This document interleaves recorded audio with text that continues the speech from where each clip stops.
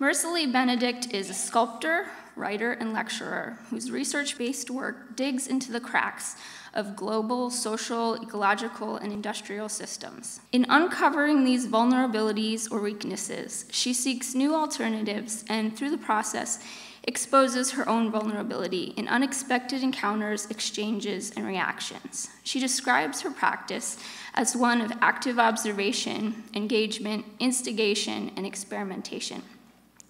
For the last 3 years, Benedict has produced a series of video installation works in collaboration with her partner, David Reuter. Their project, Gary Streetlights, received a grant from the National Endowment for the Arts through the Legacy Foundation. Their forthcoming work, Dimensions of Citizenship, will screen later this year at the U.S. Pavilion in the Venice Architecture Biennale.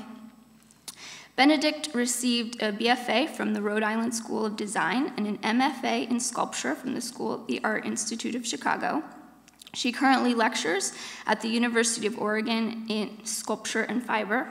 Her work has been exhibited nationally and internationally, most recently here in Chicago at the Renaissance Society, which some of our students were able to see a couple weeks ago, the Museum of Contemporary Photography, EXPO Chicago, the DePaul Art Museum, Threewalls, and the Hyde Park Art Center, the Ski Club in Milwaukee, Hauser Wirth in the UK, and at Contemporary Art Brussels in Belgium. She has participated in numerous national and international residencies, including Artport Tel Aviv and the Banff Center's Research and Culture on Energy residency. Please join me this morning in welcoming Marissa. Thank you, Jackie, for that lovely introduction. I travel a lot, I guess. And also thank you, Mara, for the lovely invitation to be here, and all those who participated in the 2 workshops that we ran earlier today. It's always fun to test out new ideas and things that I'm working on, and thank you all for being game, for trying to shift scale and look at some particulate matter. And to the College of DuPage. It's really lovely. I have not visited Glen Ellen, and it's a gorgeous sunny day today. So I'm going to focus myself today, since we have about a little less than an hour, as I like to leave some room for questions and responses. But I'm going to talk about 2 projects rather than going through a lot of work. I want to focus on kind of two projects, and we'll see how much time that takes, and I might have to kind of cut the second one short a little bit. And I selected these 2 because they really, to me, are about this body of research that myself and my partner have been engaging on around dust and particulate matter, which we mean both literally dust, the material, the thing in the air, and then we also kind of are taking dust as a metaphor to think about data and bits and bytes and small pieces of things and the ways that they move in the world. So I'm actually going to do something I don't usually do, and I'm going to screen for us about 10 or 12 minutes or so. I'm going to keep an eye on time of this video because I'd like you just to experience some of the work and get into it. So it's a 3-channel video installation that was shown at the Museum of Contemporary Photography in 2016. I talked about this exhibition with a few of you. It was part of an exhibition called Pet Coke, Tracing Dirty Energy. And this was a new work that my partner David Reuter and I produced particularly for this exhibition as we were tasked to think about petroleum coke dust. And I'll talk a little bit more about what pet coke dust is and why we did what we did, but I'd like to just kind of first show you the video.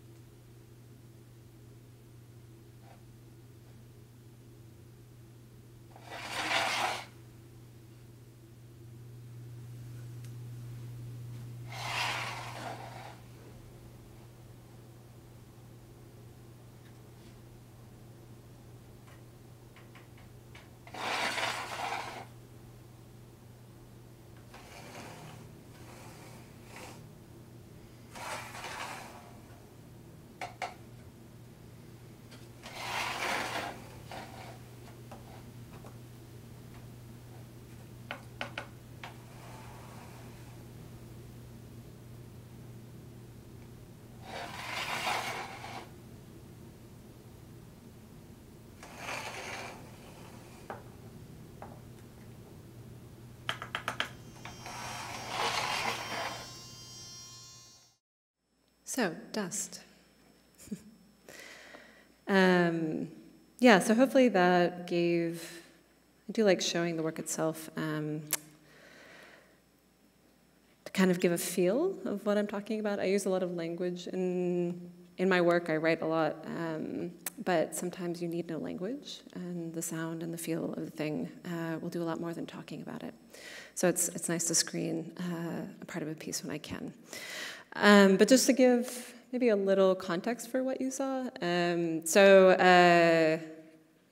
piece is kind of a science fiction, clearly, but one that sits kind of just to the side of the present and really brings together a lot of kind of conditions and feelings that my partner David and I were talking about in thinking about a world in which we are all conceived of a bit more like molecules of dust by the larger economies, in which we're supposed to be freelancers and adjunct laborers and kind of move in really erratic ways. So that the kind of vignettes that you see in the video that are kind of around the labor of dust kind of come from some of that thinking. And then the material itself. I'll talk a little bit about and kind of its inspiration, but I think the piece we also wanted to live within the show that was really specific to an environmental justice issue on the south side of Chicago, but then also expanded and provided metaphors kind of that connected a really local struggle with something kind of large and global and a bit more kind of abstracted as well. So yeah, and I like this quote. David and I were, the minute we started thinking about dust, we started finding all of these texts. The minute you talk about dust, a lot of people have stories about dust. They come to you and tell you things that they've seen, yellow dust blowing over the Gobi Desert, you know, a storm that they saw at Owens Lake in California. There's kind of all of these stories of dust, both big and small. And we also kind of, at the time, since we were thinking in the science fictional mode, or science fiction and speculative, perhaps, I mean more speculative thinking, this philosopher and writer, Reza Negrestani, has this book called Cyclonopedia. That's kind of all about the Middle East and dust and oil, which was kind of very related to some of the research we were doing. I mean, there's this kind of terrifying quote that we were using to kind of introduce the piece that said, "Breathe as deeply as you will, dust will never be depleted." And in a world where it feels like we're coming up against a sense of depletion of resources, of things, of materials, this thought that the dust, the thing, the scale of matter that everything breaks down to in the end is never depleted, it continues to circulate, was kind of a poetics that we were interested in talking about. So the piece is titled "I Can Only See Shadows," and was part of this group exhibition in the summer of 2016 called Petcoke, Tracing Dirty Energy. And it was a really interesting, unique exhibition in that we were part of a group that actually were commissioned a year ahead of time to make new work along with these other artists in the show, people like Claire Pentecost and Brian Holmes and Rosalinda Borsila, a lot of Chicago-based artists, and a few international ones like Steve Rowell, to think about a very specific issue of Petcoke, this waste product that was on the south side of Chicago. So having a year lead time and knowing the artists you work with, the curators very generously organized monthly meetings where we would meet with activists from the community, we would do site visits to the south side of Chicago, and also be discussing the works with the other artists as they were developing. So this piece as well, in the context of the show, was probably the most speculative of the works. A lot of the other pieces dealt more kind of in activism and representing the struggles very specifically that were being fought against petroleum coke at the time and are still being fought. But ours, we wanted to kind of, since we felt that other artists were really kind of carefully and clearly addressing a lot of that kind of work, that we wanted to take a step elsewhere and see where we could go. So I was going to just read a little, I think they phrase it better than I do, the kind of the history and the conditions of this exhibition. So I was going to just read a quick quote from the curator's exhibition essay. So from 2009 until early 2016, piles of dark, gritty dust loomed 5 stories high on the banks of the Calumet River on the southeast side of Chicago. Tar sands oil operations at the BP plant in nearby Whiting, Indiana, were piling up petroleum coke, or pet coke, a cheap and dirty energy source produced out of their waste. At a KCXB storage facility, a subsidiary of the coke industries, hills of pet coke the size and scale of the area's bygone factories had long supplanted thriving industry. The mounds lay so close to South Side neighborhoods, in fact, that residents said on windy days, airborne particulates from the site drifted into their yards, coating their homes with a black dust. The world's largest oil companies and corporations, often referred to collectively as Big Oil, had turned the area into a local dumping ground for their operations. The community mobilized, with residents, activists, and organizers joining forces to educate and inform, protest, and ultimately move the needle on legislation. Today, although the mounds are gone due to hard-won legal battles, the activists' fight continues. Pet coke tracing dirty energy grew out of our desire to bring attention to the devastating environmental and public health impacts of pet coke by understanding the oil industry as a whole. That kind of gives a bit of the political framing of the show, and this piece was kind of situated in this political framing, but then really wanting to kind of, push that and think about the dust, again, as kind of, very local, but then also spiraling into this larger narrative. So for the work, David and I wanted to actually trace, we did a lot of research on what pet coke was, where it comes from, and actually this chart might show a little better. But the pet coke actually is a really particular dusty byproduct that is specific to the extraction processes of the Athabascan tar sands in Canada. And I think if my mouse shows up, maybe not. It's the one very high up there in the north of Canada, is where it's the largest refining site in the world, active kind of oil extraction site. And if you look at it on Google Earth, you can see just enormous fields the size of a small country, which are just kind of for extracting oil sands. And those oil sands are really heavy, or dirty, as they call them. They're full of bitumen, which is kind of a black tar-like substance. And that bitumen, they put in huge pipes and they slurry it down to Chicago. This is what the Keystone XL pipeline was kind of about, for those of you who followed that debate. And then in the Chicago, Indiana area, it's refined into different oil and heavy substances, and then much of it is shipped down to the Gulf of Mexico, which you can see, and goes worldwide from there. But otherwise, the pet coke itself, which is this kind of byproduct that they sell to burn as a fuel, and is also used a bit in making aluminum and other metals and alloys. That they ship to China and India in particular because it is too dirty by EPA, or what were EPA regulations, to burn in the United States as a fuel source for our power plants and other things. So this brought up a really interesting question for us about this kind of the global commons of the atmosphere, which is not something, and I like this world view, this kind of view from space. Just kind of as we were looking at this dust product, it was in literally the food and the lungs of the residents of Hegewisch, Illinois, but then also in the lungs of residents in Beijing as well. So this kind of connectivity and the shared the shared soup we're in, I could say, of this atmosphere.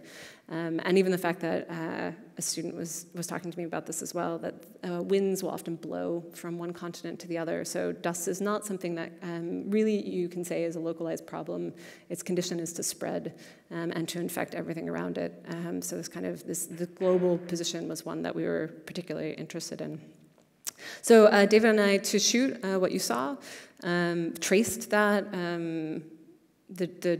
the routes of pet coke. We went to the Athabascan tar sands, we went to Beijing, and then the Gobi Desert as well, to look at some of the dust there that mingles with pet coke, particulate matter in the air above Beijing. And then we kind of, traveled all around Chicago, the Midwest, to kind of look at all these different sites that related to this condition that we were looking at, a world in which dust kind of infiltrates the air and slows all movement in some way. It's thick, and the air becomes, kind of a medium that we have to deal with and think about.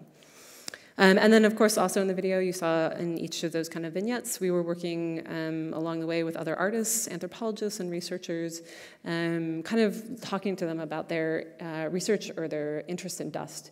So each of those kind of vignettes are actually narratives that they proposed, and we kind of worked with them to shoot in the film as we were kind of, talking to them about working on this project. And then lastly, as I transition into the next work, I also, the piece very clearly, I think, puts forth these connections between dust and data, and this kind of new global world of data that we're in. And as we kind of enter this new technologic age, it's really interesting that kind of the material resources that are extracted from the ground, of which oil and this pet coke product are part of, in a lot of ways are becoming transformed into data. They're literally becoming the energy that fuels data centers. And that the production, storage, and transmission of data also kind of consumes increasingly vast forms of natural resources. This thought that the internet is a cloud and that it's lightweight is kind of one of the fallacies that the tech industries really want us to think. The cloud is an image of the internet, and really the internet is incredibly weighty. It's enormous data centers that if you ever have a chance, a lot of them are actually around here. They often sit in suburbs as kind of nondescript concrete buildings with no windows. If you see enormous nondescript concrete buildings with no windows, there's a likelihood it's a data center, particularly if it has a funny name about clouds or corporations. And so there's these kind of large buildings, and then there's also all the kind of undersea cables, the infrastructure, the fiber optics, which David and I have also made work about, that really are kind of the weight and materiality of the new technologic age.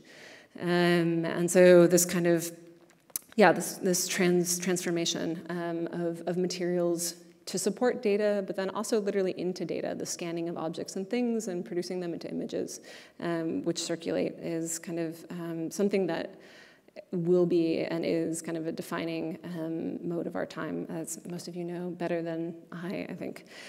So the title of the piece, I Can Only See Shadows, comes actually from a Hito Steyrl essay, and I'm going to read a quote from her next as well. She's been kind of she's a video artist, and also a writer who publishes on platforms like eFlux. And the title is kind of out of her essay that also came out in 2016 called A Sea of Data, Apophenia, and Pattern Misrecognition. And we're really interested in this thought that the ways in which we conceive of data as networks and lines and as logic actually is a fallacy in many ways. The way things break apart and become dust and then recirculate actually has a lot of possibility for noise and interference that becomes really interesting, and the logic of things starts to become a bit more chaotic and complex when you look at things at the level of bits and bytes rather than as kind of whole objects or things as they're circulated. So from her essay in this one about apophenia, she states that apophenia is the perception of patterns within random data. The most common examples are people seeing faces in clouds or the moon.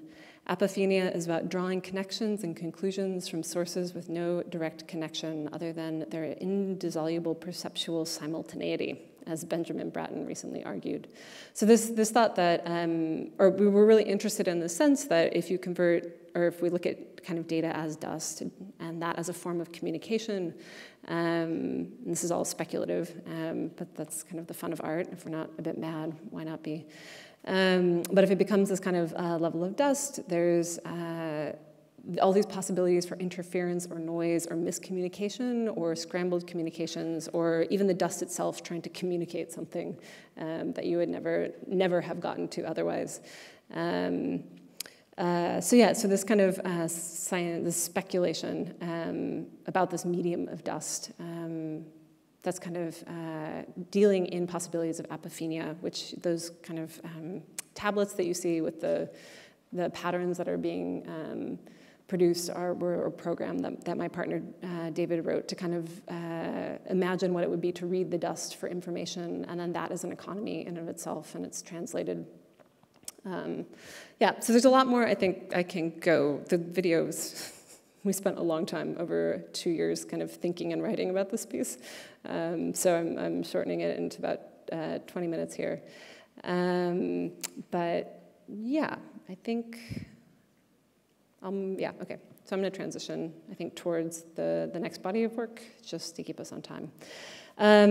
Okay, so again, I just liked this Hito Steyerl quote that talks about kind of the networked medium, and I'm just going to read it as I was thinking, or as we were thinking about kind of networks, and networks as physical, and technology and information as a physical thing. Hito Steyerl has a lot of great speculative writing that gets into this, and in this essay, Too Much World, Is the Internet Dead? She says, network space is itself a medium, or whatever one might call a medium's promiscuous posthumous state today. But this space is also a sphere of liquidity, of looming rainstorms and unstable climates. It is the realm of complexity gone haywire, spinning strange feedback loops, a condition partly created by the humans, but also only partly controlled by them. We thought it was a plumbing system, so how did the tsunami creep up in my sink? How is this algorithm drying up this rice paddy? And I really like that as kind of a way to kind of think through these systems that we think we have control of, that we develop, and these are very literal in many ways. Agriculture is a logistics system that would grind to a halt now without the computers that manage, the trucks that distribute it. The way we get our food is actually deeply integrated with systems of data and algorithms. If the computers crash, those lines break. So that thought that how is this algorithm drying up my rice paddy is kind of, I think, one of the conditions that is really kind of profound to me today. So I have, from all the reading and research I do, there's kind of these certain conditions that I think are also hopefully felt in the works that you see. But I've been thinking a lot about these kind of different states, about aridity, acceleration, evaporation, condensation, and concentration. As kind of defining conditions that I feel as the world kind of, and on my travels, as I talk to a lot of people, but that things are spinning faster. And I'm from California as well, so this may be a particular California-centric perspective, but certain places in the world, and when I talk to climate scientists, are getting drier, others are getting wetter. There's this kind of volatility of things as they're pulling apart in the face of climate change. And that's kind of one of the few things that climate scientists will speak to, that all of the models that they make really speak to this kind of volatility, the spiking up and down of things, that it's not a smooth curve, but that we're becoming kind of more separated and extracted. And I like this word arid to kind of talk about that. So for the show, the same time, around 2016, I had written this kind of manifesto about aridity, and I think dust is something particularly arid. It literally, the video, I had a lovely person comment to me that it made their mouth feel dry. They felt the I Can Only See Shadows piece really kind of made the air thick in a weird way when they were watching it in the installation. And so this kind of drying out of things. Yeah, I'll read. This is again, I like these kind of speculative mad places that you can take these ideas. As we're talking about extremity, why not push things in the language as well? So this piece that I wrote for the show, I was talking about aridity as a quality of lacking interest in life, of barrenness, of fruitlessness, of low productivity, of sterility. Water underlies all forms of value. Keep hydrated, keep liquid, keep flowing, keep wet. Aridity is volatile. It is the enemy of smoothly functioning networks, of predictable bumper crops, of the unrestricted exchange of capital, of the free flow of information. Aridity, in its anxiety-inducing fluctuations, spurs the creation of redundant backup systems and wide buffers, attempts to avert crash and collapse. Aridity is accelerating agitation. It is the frictional breaking of molecular bonds as, energized by photons from the sun, liquids become gaseous and pull apart, expanding and cracking the Earth in a rapid exit towards the atmosphere. One of the primary effects of global warming, as described by atmospheric climate models and by observable patterns, is an increased volatility in water systems. Storms such as Hurricane Patricia swell in ferocity, even as they appear and dissipate at precipitated speeds. Sea levels rise and water evaporates out of places already considered deserts. Fog dissolves quickly in arid climates. Aridity is the result of humidity drawn elsewhere, a condition understood not by what is materially present, but by what becomes absent. Arid environments, extreme environments in general, erode boundaries, requiring life forms to either network and share valuable resources or to pour energy into strengthening barriers. Bubbles and biodomes abound in volatile circumstances, and organisms at every scale are observed to behave in their own resource-specific self-interest. And that last part I like because it kind of gets to one of the politics as well that I've been very interested in, is in these kind of seeming or these growingly extreme climate circumstances, the ways in which either we network together and we share, we come together and we get ourselves out of the problem, which is a really powerful mode of action, and was kind of demonstrated by the pet coke activists who kind of pulled their community together and fought a big corporation and kind of won that. So, you know, when a time of crisis, do you come together, or do you pull apart and you strengthen the boundaries and barriers between yourselves? You build walls, and you hold your own property or resources separate. So that I'm getting my way towards this work that I think some of you visited at the Renaissance Society, which it has a long title, but it's a sculptural installation, and I kind of wanted to just briefly frame it, so I keep to time, around these kind of models of containment. And I think there's kind of three different forms of containment that I was observing. But the work came out of about 3 years worth of research, visiting, looking at, thinking about these reservoir sites in Los Angeles and in Israel. Those are the kind of two places I've connected at the moment, but they have larger global connections as well. But I'm from the Southern California area, and I'll just quickly, for context,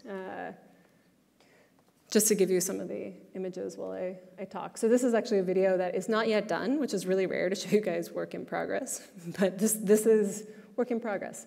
But I became really interested in this weird phenomena of shade balls. I don't know if any of you saw this video that went viral.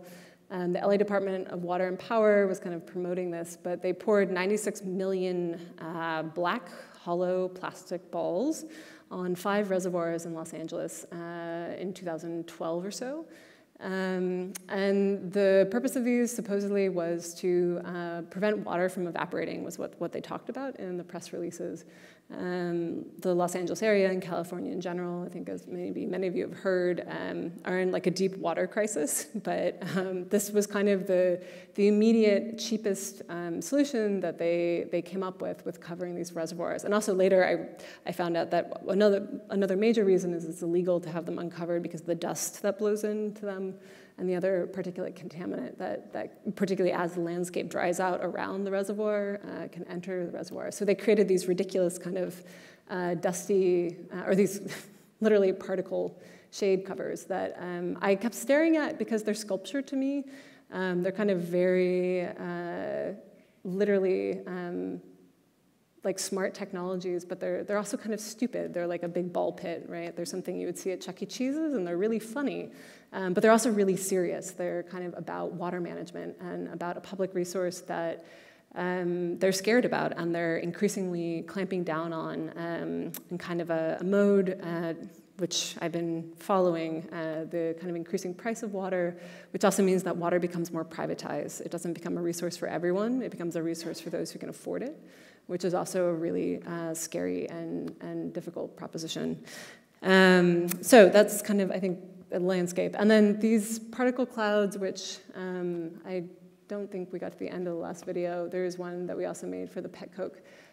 Come from the kind of drone images that I was taking. And I've kind of also been interested in literally taking the images and producing these particle clouds out of it. Just as kind of thinking through the different ways in which like particulate matter comes into focus. Okay, so I think I'm gonna not spend too much time on this one, but yeah, so I think it's just kind of interesting to having shown you guys a video to show you essentially kind of like a 3-channel sculpture as compared to the 3-channel video. This installation at the Renaissance Society, I really wanted to focus on these kind of 3 elements of the reservoir and their relationships to each other, and how I might communicate these modes of containment or attempts at containment. So there's the fence, which is a little hard to see in the photo, but it's kind of a 9-foot-tall fence that runs into the wall of the Renaissance Society and kind of really merges into the architecture so that it feels like the fence is kind of encircling you, even though it's just a bit or a fragment of the fence. And I really wanted to also put these kind of components of the reservoir situation in their proper relationships, if that makes sense. Like the fence is a perimeter, it's kind of mapping itself onto the outside wall of the gallery and merging into that architecture. And it also puts you, the viewer, inside of the fence, where the water usually is. It's turned so it faces outward. And kind of just thinking about who has access to resources, and this is installed at the University of Chicago, which is kind of, yeah, a very wealthy private university. And those who have access to resources are the kinds of people who would often visit a gallery like this. And then the other 2 components, the shade balls themselves, I went through a whole process sourcing these from China and having them imported. And I realized at some point that they're actually filled with Chinese air because they're perfectly enclosed plastic balls, which I also think is kind of fascinating that air is being used to hold down water encapsulated in this kind of plastic membrane. There's a kind of poetics that we're importing Chinese air to keep our water held. And then I went on this kind of whole, and I'm just going to skim ahead here to make this fast, and we're going to not watch those videos. This whole kind of process of these water bottles, which were a way that I also wanted to present the water, but I wanted it contained. I wanted it away from you, just as kind of in these reservoir situations. I could never get to the water. The water always had to go through a tap or kind of come through a private house. In the kind of that form we all know now, the water bottle, that is kind of the growing ubiquity of the circulation of water. And these water bottles also for me, I don't know if any of you know the artist Hans Haacke, but in the 1960s there was kind of he made these beautiful condensation cubes, and they're very much like that. Okay, yeah, so anyways, the water bottles also were kind of just technical-wise, I'm running out of time, but was kind of a really fascinating exploration to me that I ended up working with plastic in my search for water. Plastic kind of became the material that I was using, both in the shade balls and then in these water bottle forms. And I wanted to blow my own 3-gallon water bottles just to kind of understand what the process of containment was about. So I ordered these, they're called preforms from China as well. They're usually, this is a process only done industrially. I've seen one other designer do small versions of these. But as you can tell on the left, I had lots of failed attempts at making water bottles. They have to be heated to a very particular temperature and then blown like glass to kind of produce that water bottle shape.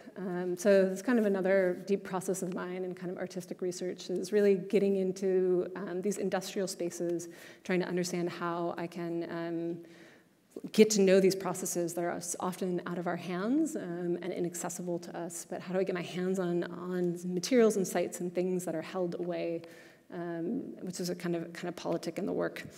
Yeah, so water bottles. I think I can talk more, but I wanted to leave just a little bit of time for questions.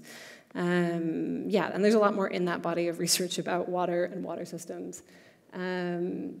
But yeah, I think I'll pause there. The architecture in the first video, what was it interspersed? It is all very different architectures, modern. Yeah, the architecture became a huge we've been thinking a lot about architecture and like the ways that it felt like certain architectures were almost meant to keep out dust or bubbles or, yeah, but the modernist thing as well, this kind of utopic qualities of architecture in a world that's meant to exclude other things. But yeah, it was shot, a lot of that actually, some of it's very weird. Some of it was at this place in Inner Mongolia called Ordos 100, which was a strange architecture art project that failed, and they were building these modernist test buildings out there. So when we were out there looking for dust in the desert, we kind of came across these and realized they were an Ai Weiwei project. Then a lot of them are often art centers, a lot in Beijing. There are ones in Chicago. Yeah, there was the Olympic Center was the one with the data on the front. Yeah, quite a few of them are from China. Which is also kind of, I think, interesting and informs the piece, this kind of modernism that has migrated to China as well. Yeah, and then the weirdest one, I think, the interior, which isn't really an architecture, but the Ecodome, that was actually a cement factory that we got into with the triangles, the cathedral, crazy thing. Yeah, in the search for dust, cement was another tangent, but that factory, that's actually how they've started covering the petcoke piles, is with those same kind of domes to keep the dust from blowing. So they just enclose it in these, again, very utopic kind of Buckminster Fuller domes. So, hey. Do you have a science fiction inspiration? Yeah, I have lots. It's funny, actually, I look at artists to often look at science fiction. So I got really interested in Robert Smithson's work, and he looked at this writer from the 50s called J.G. Ballard, who's written some really interesting books, one called The Drought that I really like. But Ballard is kind of a legend of kind of mid-century science fiction. I read a lot of science fiction as a kid, actually. Certain books are not coming to mind at the moment. But I think science fiction, also in popular culture, has been so profound. I mean, Black Mirror, I think, is like one of the shows that I always talk about in my classes, these influences. And I think there's just been like a plethora of science fiction, dark science fiction tales. And I think, yeah, in that we really wanted to keep on an edge that engaged in, like, put its way towards the shadows, but hopefully stayed a little bit in the light. So yeah, if you have any recommendations, I would always love more speculative or science fiction. Are there many artists who are into this ecological mentality? Yeah. It really comes out of a lot of artists working in the 70s, 80s, 90s. There's kind of, and actually Giovanni might talk about this in his next lecture, but literally eco-art is a term that kind of emerged around the 80s to really look at artists who are working directly and politically with environmental causes. Jenny Kendler, who came as well as part of the series a while ago, deals with environmental issues. So I think, yeah, it's been a growing kind of conversation in the arts, as it has been a growing conversation in larger culture, what our environmental kind of issues are. And I think I've been really excited in how the environmental also butts the social. I've been actually mostly reading anthropologists lately, and they've also been kind of looking a lot at environmental kind of justice issues as well, which I think is fascinating. Is there any cohesive group where people will join or belong or say, I want to know more about these people? Yeah, there's a number of books. I mean, I think there was one that came out on land art a while ago. There's a number of textbooks kind of on land art and eco art. Actually, if you just go on Amazon or any kind of major website and look up land art, eco art, I'm forgetting the exact names, but those are kind of the two major movements that have been historicized at this point and really talked about. Trying to think of other resources. Do you have any particular artists you like yourself? Yeah, the ones I really love tend to come a little more out of the land art movement. Although some of them are edge on kind of eco art, maintenance art. Robert Smithson, as I mentioned. Robert Smithson, as I mentioned, was a huge touchstone for me.